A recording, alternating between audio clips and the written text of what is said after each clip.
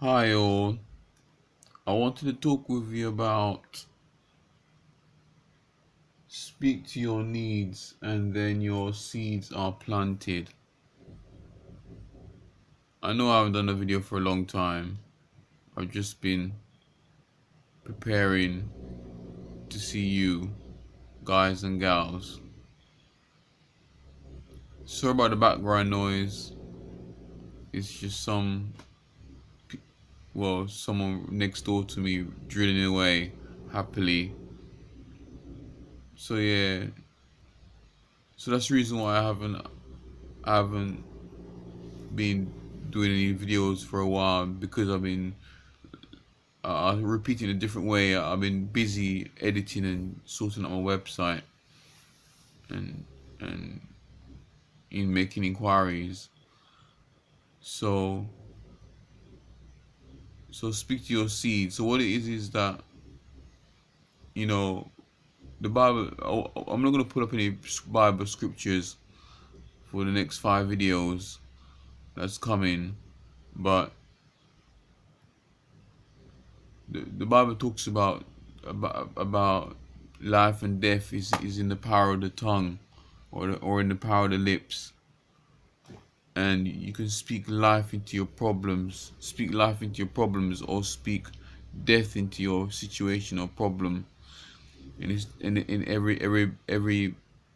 every believer or non-believer, whether you're a Christian or not, whether you believe in the Bible or not, life and death are in the power of your lips. And it doesn't sometimes it's a quick response, very quick, or a slow response, that your situation will be turned around in a moment, or days, or years, or few years.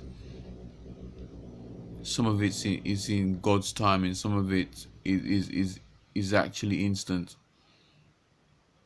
But it depends on where God's will is at that time, or currently is, or although God's will is ever growing and ever changing.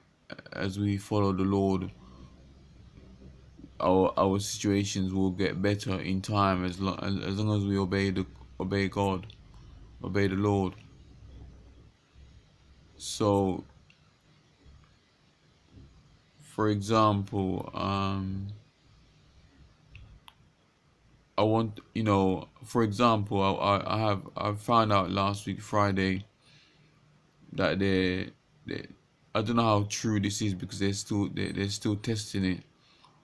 I've heard from on news reports that they're saying alcohol helps, because what it is that, before I get to the alcohol bit, what it is that I I constantly worry, or I'm concerned about me getting diabetes.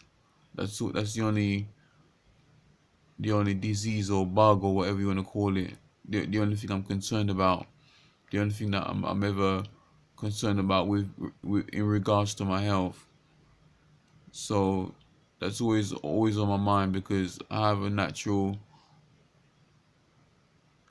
temptation towards eating a lot of sweets and chocolates.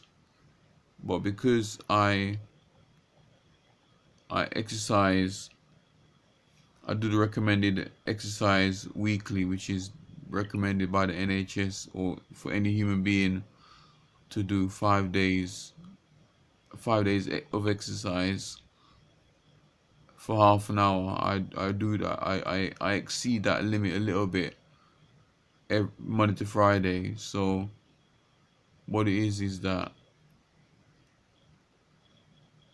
because of the exercise, I naturally crave sweets and chocolates.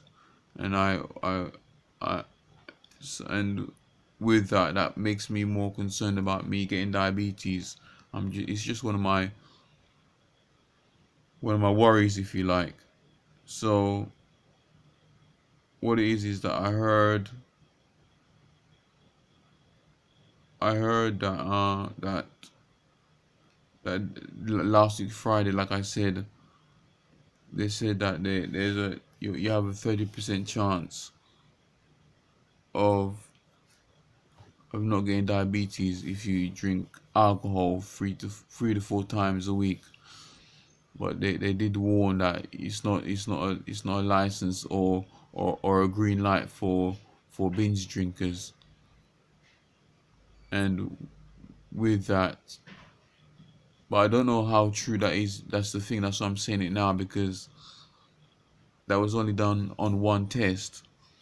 I think they said, I was told by the pharmacist that that the government or one of the parties. I mean, I'll do a video of it if it becomes true anyway. But but what it is that before that, what I'm trying to get at is that before that, I was this is like just an example about speaking life into in your situation. So a few days before that, I actually prayed and declared that, I want to actually never be. I prayed and declared that I never want to actually have any diabetes at all, and that's when that research came in on that Friday last week. So that's what. But some of you might not. You might just think it's a coincidence. But if you believe it's a coincidence, try and find something else that you think that might be impossible, or something that you need or want.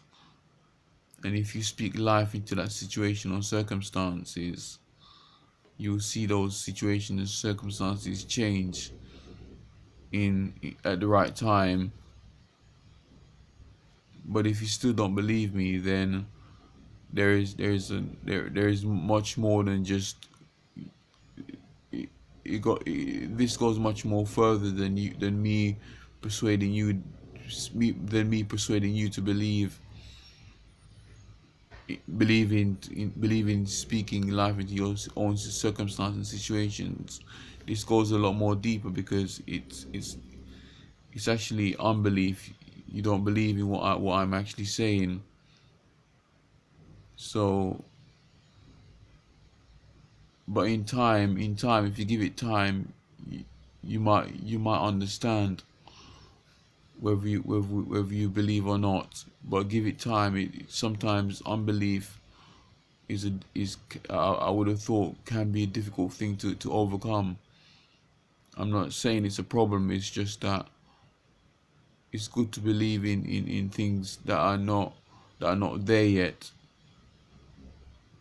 And and you guys might be thinking I'm living in a fantasy world. But the thing is, the life that I'm living, you could say it is fantasy, and it is fantasy, but it's real hardcore fantasy.